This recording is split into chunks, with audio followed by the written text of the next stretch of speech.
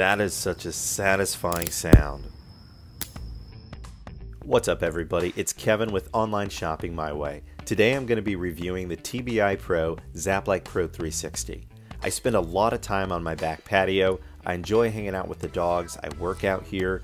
It's really serene. But let me tell you, I live in the South. I live in Florida. There's a lot of mosquitoes. So if you live in the South, you know exactly what I'm talking about. So today I'm going to focus on all the features that I think make the TBI Pro Zap-Lite Pro 360 one of the best buys for the money right now. So it's called the Zap-Lite Pro 360 because the bugs can literally enter and get zapped from any angle. So the most important features to me were the $4,200 volt grid. It needs to be powerful enough to kill them the first time. It's ring proof and it's got that 4-foot cord. Also, another benefit is how light it actually is. I was surprised at how light it was when I was taking it out because I'm used to those older metal ones.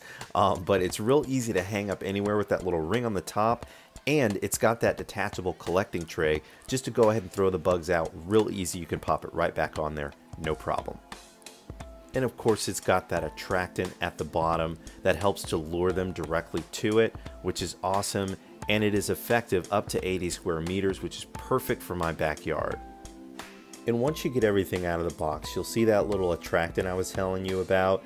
It basically lures the bugs, makes it a lot easier for them to get there. I'd recommend putting a little piece of tape on the bottom and popping it right there in that little slot so it doesn't shift around.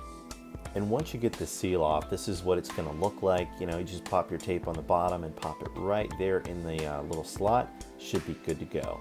And of course that 4-foot cord made it real easy to hang, and I just sat back and let it do its thing only about 13 minutes before I took it down, and as you can tell, it's going to town. When I took it off, there was at least 4 or 5 in the bottom, as you can see here, and there was some still stuck in the lantern up top, so it was killing them.